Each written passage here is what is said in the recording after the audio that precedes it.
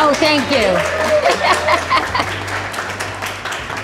I'm going to start with the official podcast intro now, which we'll record, and you'll be able to hear. My glasses are so dirty. You'll be able to hear when you listen to Next Question wherever you get your podcasts. So with that, let's begin. Welcome, everyone, to this live taping of Next Question with me, Katie Couric. I am delighted to bring you this conversation on the cost of caregiving in partnership with my friends at Capital One, here at the Capital One Cafe at Herald Square in New York City. I'll be introducing you to the panel in just a moment, but first, a bit of why we're actually here tonight. Roughly 10,000 baby boomers will turn 65 every day for the next decade or so and are likely to enjoy longer lives, living to 80, 90, even beyond, fingers crossed. That's a lot of retirement years, and unfortunately, not all of those years are lived independently. With in-home and assisted living care costs skyrocketing, taking care of aging relatives is falling more and more to their own loved ones. It's not easy. In fact, it can be overwhelming. So we're going to talk about how you can actually be prepared, whether you're a caregiver or you're the person being cared for. We're also going to talk about the unexpected joy and meaning these situations can actually bring about.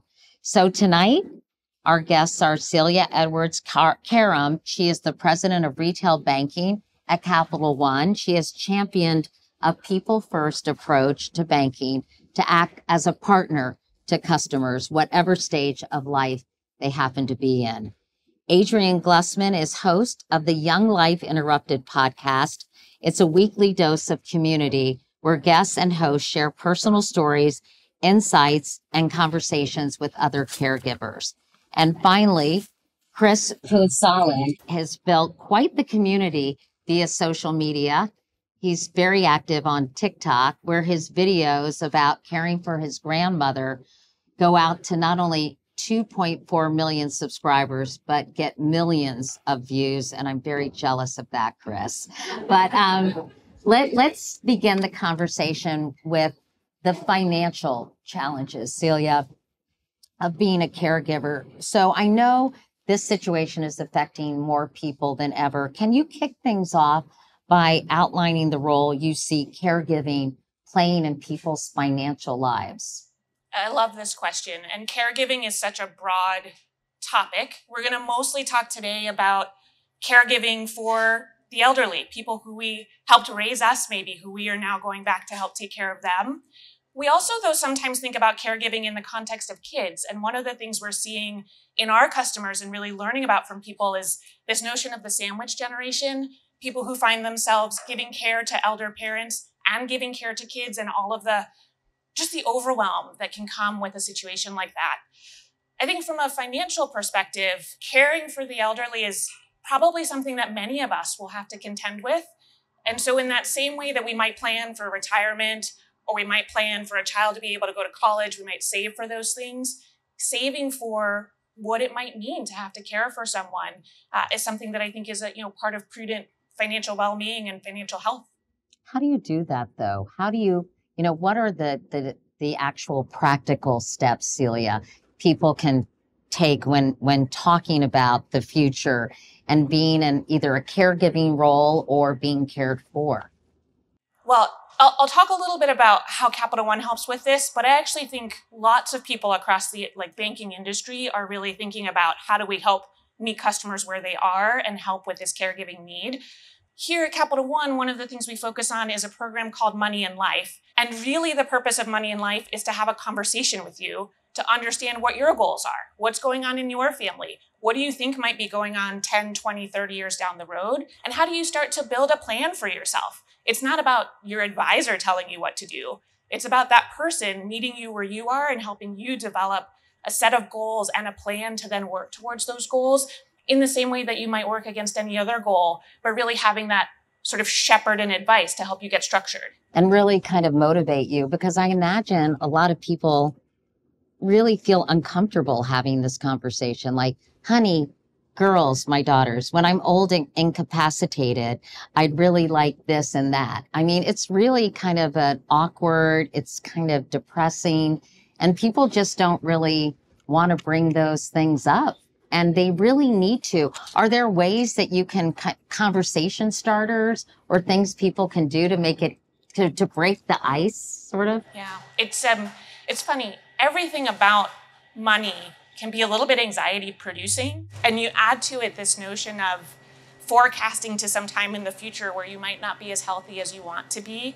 I think two of the things that we've seen work and that I've really learned from this kind of money and life coaching program are around, opening those conversations with your kids or your niece or nephew, whoever it is in your family that is the right person to have that conversation with, an honest, let's talk about the future. And what do you want for the future and what do I want? And making that sort of more of a conversation. It might be a little bit of a hard topic, but there's no substitute for wading into it. We want to talk to our caregivers in a moment, but do you find that a lot of companies, it seems to me, this issue has really been brought to the forefront. We've been hearing about the sandwich generation for a while, but I think as we talked about, more and more people are finding themselves in this situation. Do you think other companies, including Capital One, are embracing this issue, are thinking about it in terms of helping their employees in general? And just as somebody who's in the industry, what are you seeing, not only in banking, but in different companies? Yeah. Especially because the population is aging, right? In total, right? Yeah. This is something that I think you said at the beginning that everyone's going to have to contend with at some point or another. In our associate group, we have what we call affinity groups that we set up for different groups of associates to come together on a topic. In 2020 or maybe 2021, we launched something called And Family at Capital One, which is really about supporting associates who are going through the caregiving moment. And whether that caregiving is for someone who is aging or someone who is sick, or if it's for children, whatever the nature of caregiving happens to be, actually just finding a group where you can have like-minded conversation about how hard this is, about you feeling exhausted, sometimes about feeling guilty for feeling exhausted, right? There's a lot of complex emotion, and just knowing that you're not in it alone has been a really important part for our associates to come together in that way, and then to feel supported by a company who gives them space to give that connection and really start to find a place for themselves in the company. Adrienne, I know you started caring for your mom, Hetty, when you were just 29 years old. Can you describe what was happening in your world and why you found yourself in this position? So my world was here in New York City. I'm originally from Florida, so my mom was all the way in Florida.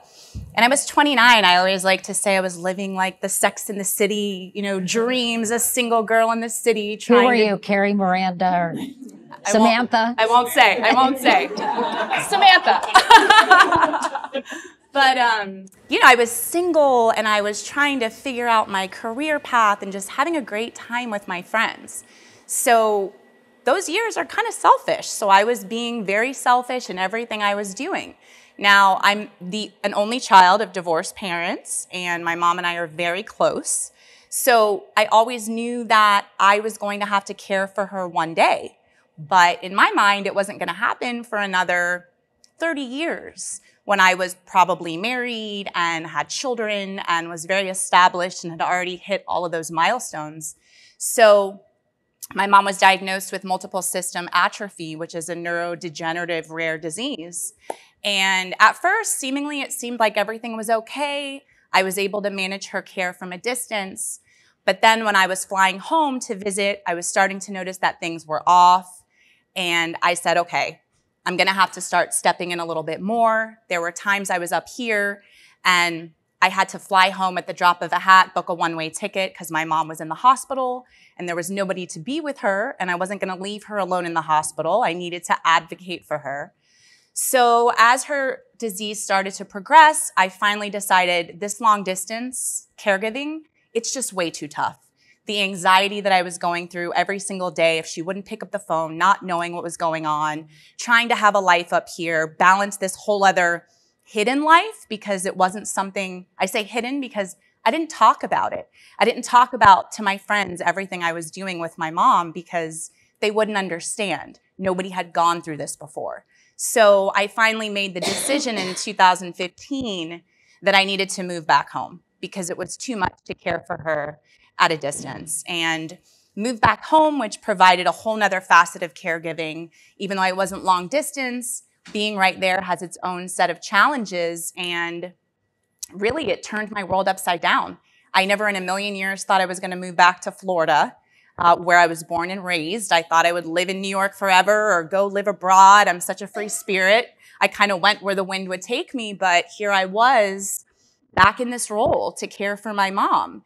And as hard as it was for me to leave New York City and give up this amazing city, this life that I had built for myself, all of my friends, I had just got offered my dream job working in travel PR, and I had to just give it all up and make the decision to move back because I knew that just like my mom had cared for me my entire life and was an incredible mom, that it was my turn to care for her. It just came way too soon. Before we talk about how you all have shared your experiences, Chris, tell me how you wound up in your situation.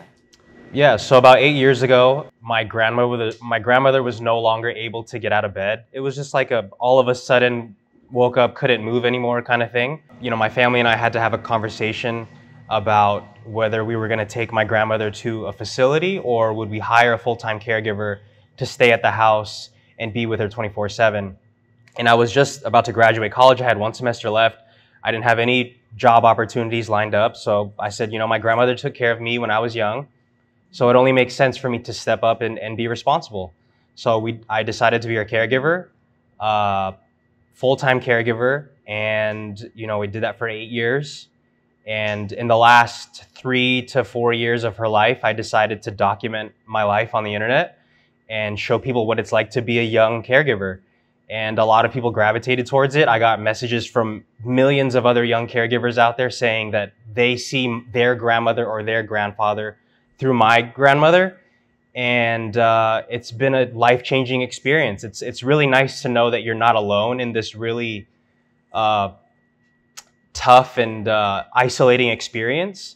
You know, if you didn't have the internet, then you'd think you're the only one on the planet taking care of, you know, an elder. So it's been a life-changing experience, and unfortunately my grandmother passed away a couple weeks ago. And it's been tough, but it's been also relieving knowing that my grandmother lived till 97. You know, she lived a great life, and I can confidently say that the last 8 years of her life, I wouldn't say they're the best because obviously people want to be up and about, but like I think we gave her the best life that we could have, and I have no regrets about it. Both of you are so inspiring and made a lot of sacrifices. And I don't think a lot of young people would do that. Did you ever waver? Did you ever resent your mom or your grandmother? Because you both had to make a lot of sacrifices. I mean, you're a young man, 22 years old, and suddenly you find yourself as your grandmother's primary caregiver. Yeah. It was, I mean, we actually just talked about this backstage. It's tough to put your life on hold as a young person and to give your life to somebody else. But I wouldn't change it for the world. And obviously there's a lot of ups and downs and there's a lot of dark moments, but I think looking back at the bigger picture and seeing all that we've been able to do with my grandmother and all the things that I've been able to learn from my grandmother, you know, I wouldn't change it for a thing. And I think it is difficult for young people to just say, hey, I'm going to put my life on pause. It's time to help out whoever. Yeah, I wouldn't change it for the world. And I think it's an experience that I'll never forget. And it's a chapter that I'll hold close to me. And I think, you know, I'll be learning from that time forever. So what about you, Adrienne? Well, I'm not going to sugarcoat it. There was a lot of resentment. I mean, like I mentioned, I had to pick up my life here and just drop everything. I packed up 3 boxes and shipped them to Florida, something I never thought that I would do. I was a huge traveler, backpacker. My friend and I would take trips every year, had to put that on pause. So yeah, there was resentment. And I think there were many days when I was at some of my darkest days of caregiving. I was at my worst. And I resented having to take care of my mom. I was watching all of my friends get married and have kids and do all of these amazing things. And here I was caring for my mom and like changing her diaper and bathing her and managing her medications and her care and having to make all of these extremely responsible executive decisions on behalf of my mom. I had a lot of resentment. That was at the beginning. And then I had to do a lot of growth, and I had to do a complete mindset change around where I was and why this was happening. Because I would always be like, God, why is this happening to me? What did I do in this lifetime to have this happen to me now and not years from now? Like, what did I do? I was a straight A student. Like, I was a good girl. Like, what happened? So I had to do a complete mindset shift. And once I started shifting my mindset and started focusing on the fact that I'm able to help care for my mom, and I'm able to have these years with her, and I'm able to give her the joy of having her daughter, her best friend, by her side through some of the hardest years of her life, that really flipped the script for me. And it wasn't so much resentment. It was more kind of like Chris was saying, for me, it was an honor. When my mom was transitioning, I told her, I said, Mom, caring for you is and always will be the highest honor of my entire life. Can I adopt both of you? I mean, seriously. You're amazing and remarkable. Did you ever have a respite, though? Like, would you be able to get a break? And I wanted to ask Celia, too, about, you know, is the cost of hiring professional caregivers so prohibitively expensive for a lot of families that many children or grandsons find themselves in this situation? Yeah. I can answer first. I can speak to that a little bit. So unlike Chris, who was a full-time caregiver, my mom actually lived in an assisted living facility. And we were actually talking about this a bit earlier, and it plays into the financial aspect that the only reason that we could afford for my mom to live in an ALF, because costs are astronomical, is that when she was working with our financial advisor, she started a long-term care policy. And if it weren't for that, I would have been in a very different situation. I wouldn't have been able to afford, along with my mom's pension and Social Security, not only the cost of her living in an assisted living facility, but as her disease progressed, she needed extra full-time aides. So I had to hire other full-time aides. Mind you, I was there every single day from 3 p.m. until I put her in bed 7 days a week. But my story would have been very different if my mom hadn't been fortunate enough to make some smart financial choices early on. Yeah. This story really resonates with me. And I think one of the things that Katie said early on is that people are coming from all different walks of life, all different financial situations, and maybe most importantly, different levels of knowledge about how these things might manifest and what kinds of things you can do from a planning perspective. Insurance is one, savings is another, but how many of us don't actually know to think about that or don't know who to ask? I think this is one of the places where banking as an industry, but then also I think there are a lot of resources in the caregiving space that can start to guide people on how do you get prepared? How do you think about some of these tools that you might use? And I think you said this earlier, both like you as the person who may need care later on, like what kinds of choices can we make? But then also for those of us who have parents who are healthy now, I know one of the things I'm often thinking about is, well, they're healthy today, but how set up are we for what the next 5 or 10 or 15 years might look like? And are there choices, I should be making differently to plan for the just in case? Can you talk about, Adrienne, your podcast and how it started and how it gave you a lot of comfort and support during this period? Sure. Just as Chris's followers have. Yeah, so I always had the idea that I wanted to start a podcast. Falling into caregiving at a young age, I realized that the younger generation of caregivers, is such an underserved segment of the whole caregiver community. When I fell into caregiving, I didn't even know what the word caregiver was. I didn't self-identify as a caregiver. I self-identified as, I'm an only child, and this is my mom, and this is what I always thought I was going to have to do for her. So I always knew I wanted to start a podcast. During caregiving, it was just too much. So after my mom passed away, I said, okay, I need to kind of fuel a lot of this energy and time that I have now into something to give back to other young caregivers. So the Young Life Interrupted podcast came to be. I released the first episode on the anniversary of my mom's passing as a bit of a tribute to her.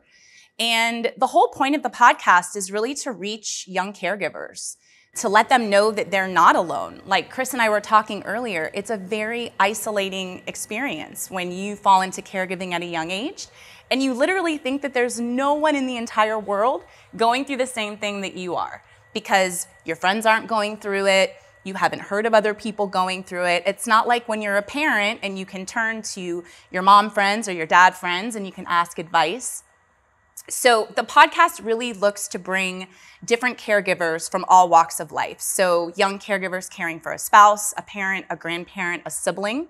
On the podcast, we have open conversations, and a lot of them are geared towards the topics that we as young caregivers are going through. Because while there are a lot of similar themes and commonalities among caregivers of all ages, when you're caregiving in your 20s and your 30s, you're dealing with a lot of other life milestones and different things that other caregivers can't relate to. You are starting to self-isolate because caregiving takes over. You're losing your friends. You maybe had to put college or your career on pause. Dating is obsolete. So the podcast has really just also allowed me to speak to my experiences. It's been very cathartic. I call it my grief journey. Now that my mom's been passed away, I had my caregiving journey, and now I'm on my grief journey. So it's been a really healing and cathartic means to be able to heal and really just to be able to give back to other young caregivers and help them feel seen and heard and like they have a place to come to where they can get information, they can get validation, and just feel a little bit less alone. What kind of feedback and conversations do you have with your followers? Are you hearing from a lot of people in similar situations, Chris? Yeah, I hear from hundreds of people every day. People send me messages saying that they either cared for their grandmother or grandfather, or they're currently taking care of somebody. And it's really nice to see somebody online highlighting the things that they do every day. Because before my videos, they felt like they were the only ones, like I said earlier, on the planet taking care of a loved one. And it's really difficult. And it's just nice to see somebody else doing what you do. That wasn't my plan in the beginning. My plan was in the beginning wasn't to reach out to millions of caregivers and you know, be a source of inspiration for people. I was just showing what it is that I was doing on a daily basis, and people just seem to enjoy it. So, you know, I get feedback from caregivers. I get feedback from younger people too, saying that they get inspired to help out their grandfather or grandma or parents when they get older. So it's really nice to get positive feedback. You know, there's a lot of negative feedback too with posting my story online. There's a lot of people saying that I'm only taking care of my grandmother for social media, which I think is the funniest one to hear. Because people don't know like what it is that goes on behind closed doors. They only see a minute or 2 minutes of my life. And you know, in the beginning, it was really difficult to hear that, because it's like, how could you even think that? But now that it's been some time, I can understand if you're randomly scrolling on TikTok or Instagram and you see this guy taking care of his grandmother wearing a mic, and you think, oh, he only does that when the camera's on. When the camera's off, he's off living his own life. When really, like, I post and I'm still at my grandmother's bedside, like, you know, and people are so cynical. Yeah. You know? So, but I've come to realize that that's just how the world is, and that's okay. And I wish those people the best, because if they were in the same situation, they would understand what it is that goes on behind closed doors. I'm curious about during this. I'm sorry, Celia. Do you want to say something? Go ahead. I'm just so impressed that you continue to post anyway. Like, Yeah. I'm not sure I would have the courage to do what you're doing and just keep sharing your story. What you were doing to give care is incredible, but what you do to tell your story in the face of that negativity is amazing. I think they're so right how lonely and isolating it can be. And the internet is the source of a lot of bad things in our society, but to be able to build a community, be it through a podcast or just online content, is a real service, I think, to others. I'm curious about your professional development while you were both, Adrienne, you taking care of your mom, Chris, your grandmother. did you have to put all your career aspirations on hold? Were you able to do some kind of professional work so that you would stay at least connected to your hopes and dreams in a way for your own lives? I think I lucked out because my goal was to make videos for a living. So I went to school for visual media, and I guess it only makes sense to, document my life and make videos for the internet. So, in 2014, it feels weird for me to say, but I've always wanted to be like a YouTuber and like making videos for the internet. And I was always fascinated with documenting my life and creating little stories here and there. So I think, when I became a caregiver, it was only natural for me to record what it is that I'm going through. And I had no idea that, a lot of people would gravitate to it. And I think it worked out. So I didn't have to necessarily put my professional life on hold. I was able to build that while also, having the responsibility of taking care of my grandmother. That was incredibly serendipitous. What about you, Adrienne, in terms of, what you were planning for your own life? Yeah, so like I said, I'm a bit of a free spirit. So I was kind of hopping around into all of these different career fields. I hadn't found a field that I loved and I was like wanting to climb the ranks in. So when I moved back to Florida, I had a 9-to-5 job. I didn't love it. Another huge challenge that I was starting to face of having a 9-to-5 job in caregiving, it's virtually impossible. Doctor's appointments don't happen at 7 p.m. So it was like taking multiple hours out of the day to take my mom to doctor's appointments when she would end up in the hospital, having to take time off work. So for me, I was like, why don't I try to start something virtually where I can work from anywhere? And I started my own project management business, which I was very apprehensive about because I was like, are you crazy? You're going to try to start a small business while you're caring for your mom, like you're out of your mind. But I'm an overachiever and I went for it. And it was one of the best things I could have ever done. I was able to work virtually. So I would take, as long as I had my laptop and a Wi-Fi connection. I said my laptop saw the inside of ERs and hospitals more than most laptops probably did. But it allowed me to continue to build a professional career. Because what I would always tell myself was that there was going to be a day that my mom was no longer here and I needed something. I needed something that I could continue to grow once she was gone, which so many caregivers don't have that luxury. So many caregivers have to put their life on hold, and then when their loved one's gone, they don't even know where to start. They don't know where to turn to because for so many years, they've been out of their social circles. They've been out of their professional circles. So I feel very blessed that it all happened for a reason. And Celia, I imagine that remote working and more flexibility in the workplace is a really helpful development for people who find themselves in these situations. I think both remote work and part-time, like you talked about, and finding just different ways to contribute and find a way to do that in a way that helps you grow and develop, and obviously that helps you sustain yourself. We have a world of options now that we didn't have 20 or 30 years ago, which maybe creates some flexibility. I wanted to ask you all about adjusting to life after you lost your mom and your grandmother, because I imagine it's as big an adjustment as it is to becoming a caregiver. Suddenly you find that you no longer have the responsibilities that you were so focused on for so long. Was that a difficult transition? Adrienne, it sounds like your small business was really helpful, but just in terms of the emotional toll that took, not only are you grieving someone, your best friend, as you said, but suddenly you're like, wait, my life has changed dramatically. The structure I knew is suddenly gone.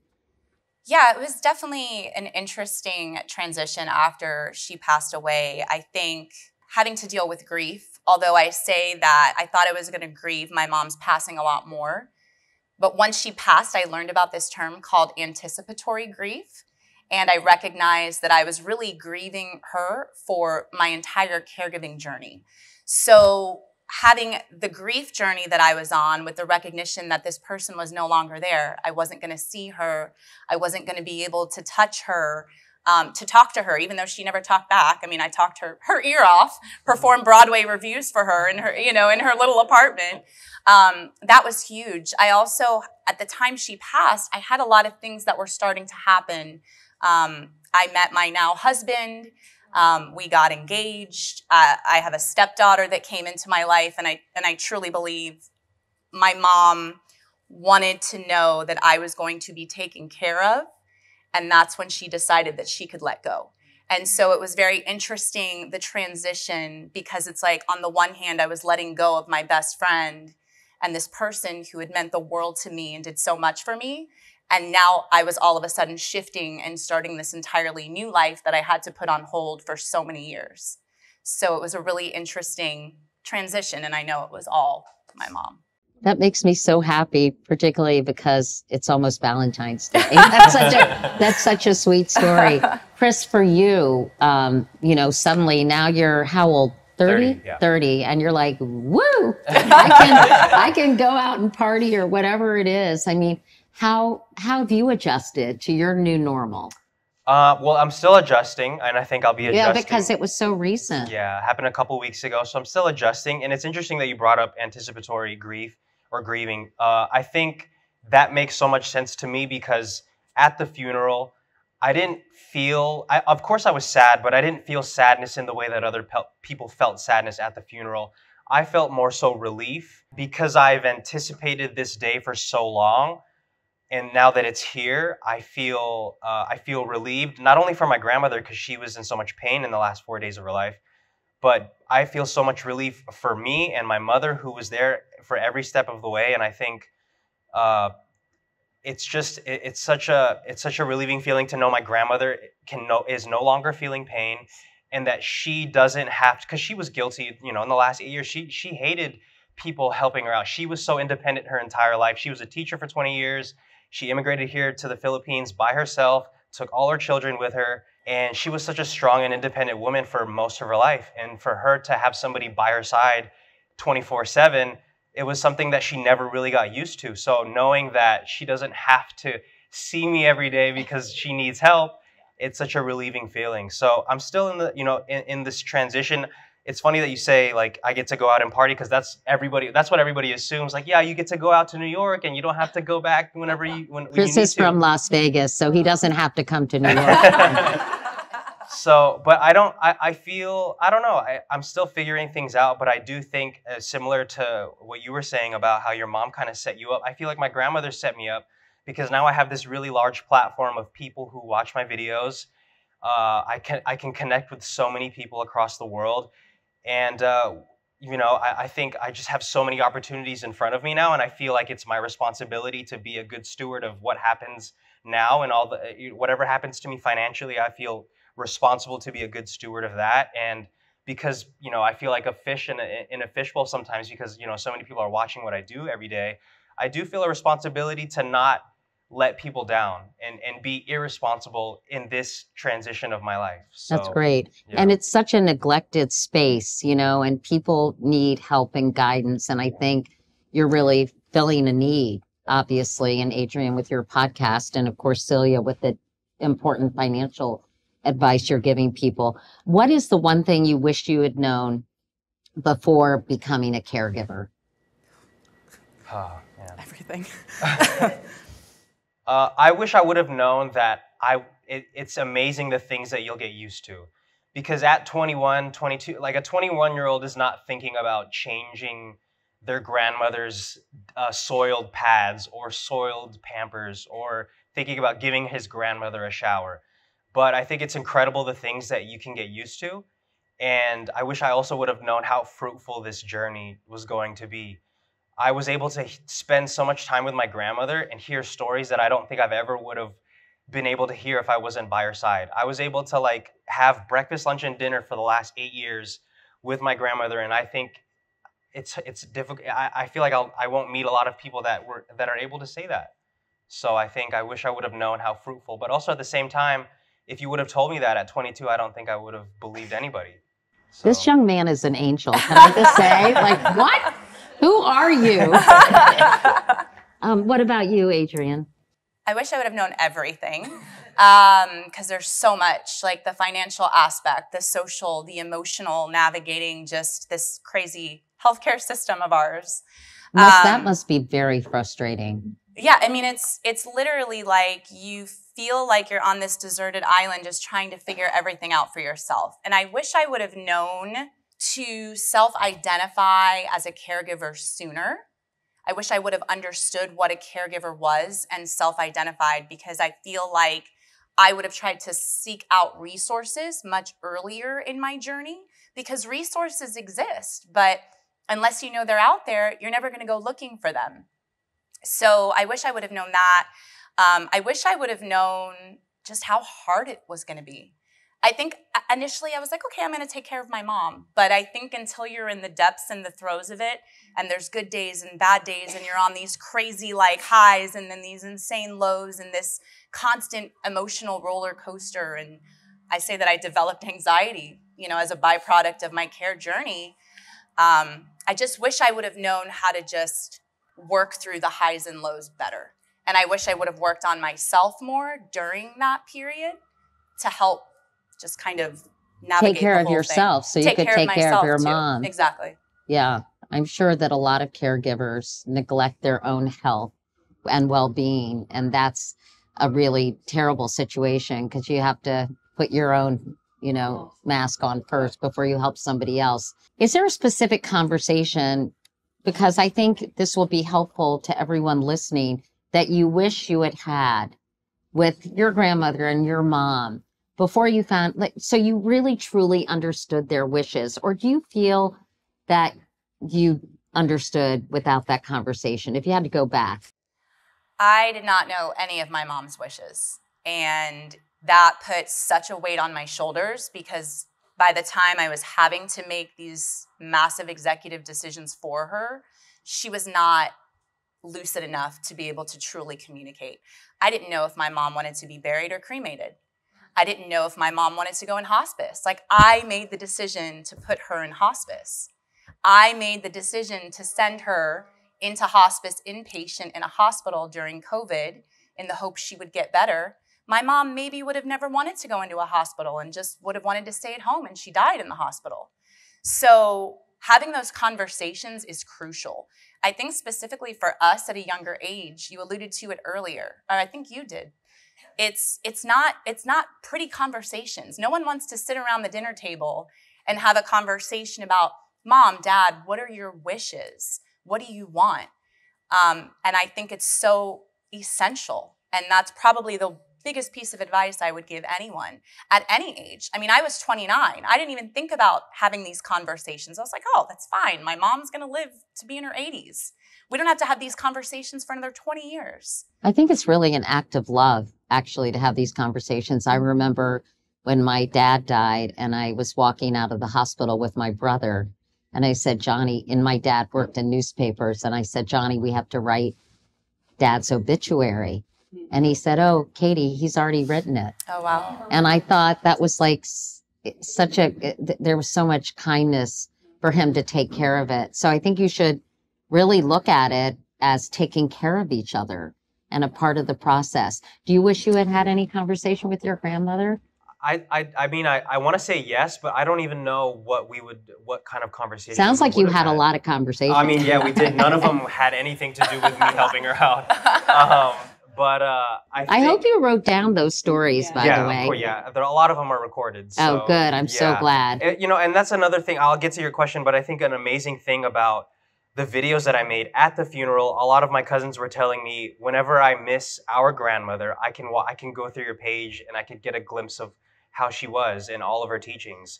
So I think that's an amazing thing of, you know, documenting life, whether it's on the internet or not. I think it's important to document your life, just to have something to look back on. But as far as the conversation goes, I mean, I still feel really young now. And at 22, I don't even know what we could have discussed back then to make the next 8 years a lot easier. You know, it's funny, my parents and I joke now, they say, just throw me in a home. And I don't think I could grant their wish of just throwing them in a home and just leaving it at that. I know that's, you know, what they wish for, but well, maybe they're just kidding. Sure. I think when push comes to shove, they may change their minds. Yeah, but I don't know what we could have discussed to make it different. I think you know, we took it on a day at a time, and I think it was such a huge responsibility that I think just going through the motions and figuring it out as I went was the best way for us to go about it. So Celia, in closing, what kind of advice would you give? And I guess maybe I'll open it up to everybody, to people listening to this about the future, and if they find themselves in a situation of caring for an elderly family member. This is a hard space to give advice, but I think the couple things I feel like I've gotten from this conversation, one is having the conversation, right? Sort of thinking yourself about what you might want for yourself and what you want with your family, and being willing to step into that dialogue is maybe thing one. Should you write it down, by the way? It's because, well, there are all sorts of legal documents, right? What is it called when you have a proxy, power of attorney, et cetera? I mean, you probably should have some, but that's not your area of expertise, I know. I'm not a lawyer. I used to be married to one. I'm still married to him. He's just not a lawyer anymore. It's really important to clarify. Just edit that part out. But there is a lot of advice about going to either a financial advisor or an attorney as you start to kind of think about and plan for these sorts of things. But maybe if I would actually end with just one thing, the idea that the life we live today isn't promised to us. And the life our parents are living, or our grandparents, or whoever it is that we love, none of it's promised to us. And maybe spending a little bit of time thinking about putting something aside or planning for insurance on the one hand, and then spending time with them on the other hand. I mean, that's the thing you guys have me thinking about, is like, who am I spending time with? Am I putting enough time in the right places? Because that's what I'm taking from your stories. Yeah, I always say that one of the biggest silver linings in falling into caregiving is I would have never had the time that I had with my mom should it have not been for caregiving. And maybe that quality time looked very different than what it did before she got sick, but it was still quality time. And I will never regret any of that, and having that, and just recognizing that no one lives forever, saying I love you, living without regrets, having the conversations before they're too late, I think is incredibly essential as well. And I think preparing for caregiving ahead of time is so important. Like, I think of so many things, like the hospice, having to make the executive decision to put my mom in hospice. So now here my mom is, I don't know how much longer she has left. If I would have pre-planned and known, okay, when we get to this point, hospice is going to be done, I know who to contact, this is everything involved, it would have alleviated a lot of that emotional stress and burden that I was already experiencing. So preparing to care, I say this on my podcast, it's my biggest piece of advice to young caregivers: prepare to care. That's probably one of the biggest things that I would recommend to anyone at any age, no matter who you're caring for, even your spouse. People ask me now, okay, so you went through all this with your mom. Do you have a living will in place? Like, does your husband know your wishes? And it's crazy because I don't have a living will in place. My husband doesn't know my wishes. So it gets you thinking. And I'm going to go back home and have this conversation. Not Everyone's on going Valentine's Day. to. What about you, Chris? Any advice? It's tough because I think, like I said earlier, there's nothing that anybody could have told me at 22 to prepare me for the next 8 years of my life. I do think it's important to have those important conversations. I'm having them with my parents now of, okay, do you really want to go to a home? Okay, what does that look like? And even then, even when you do have those important conversations, it's difficult to prepare for that emotionally. Like you don't know, like people would always ask me, so what's going to happen, when you're no longer a caregiver? I would always answer, I have no idea. And it's difficult. I would sit at night and pray and ask, how do I prepare for something like that? And I never got an answer because I don't think it's something that you can prepare for. You could have logistics set up, but emotionally you won't be prepared to see a loved one decline in a way that they might. It sounds to me that for both of you, having a community is really important. And Adrienne, maybe it would have been helpful for you to find a community earlier, because I do think talking to people who are going through similar experiences can be so comforting and make you feel less alone. So whether it's watching videos and being a part of a social media or social platform community, being part of a podcast community, I'm sure there are lots of support groups for caregivers. And we were talking before we came on stage that there are a lot of resources. You just have to go out and find them and utilize them. But I would imagine just being able to talk to other people about your experience and bitching to them about, you know, this, that, and the other thing, or it can be really therapeutic. We were having a conversation earlier, and it's interesting because Chris was talking about taking on the responsibility of caring for his grandmother. And at first, he almost said burden. I saw like the B, and I was like, you were going to say burden, weren't you? So it's interesting because it's only if you've been through it, like nobody else knows what this is like unless you've been through it. And talking to other caregivers, even talking to Chris, it's so validating. Like you feel seen, you feel heard, you feel less alone. So having that community is so essential. That's why I have the podcast. I started a private Facebook group for young caregivers where it's a safe space to come in, to bitch, to vent about things that are going on and know that everyone in there can 100% relate and understand. It's almost like a huge weight is lifted off of your shoulders. I call people that I know, young caregivers, the set of friends that I never thought I would have. Like you have your childhood friends, your mom friends, but I feel like I have these caregiver friends now that will understand me like none of my friends ever will. Well, Chris and Adrienne, I have to say it's been a real honor to talk to two such compassionate, selfless people. Thank you both so much. And Celia, thank you so much for your sage wisdom and advice and help in helping people navigate what can be a very trying situation emotionally, financially, and in sort of all ways. So I really appreciate it. Thank you so much for being on Next Question. You guys were awesome. Thank you.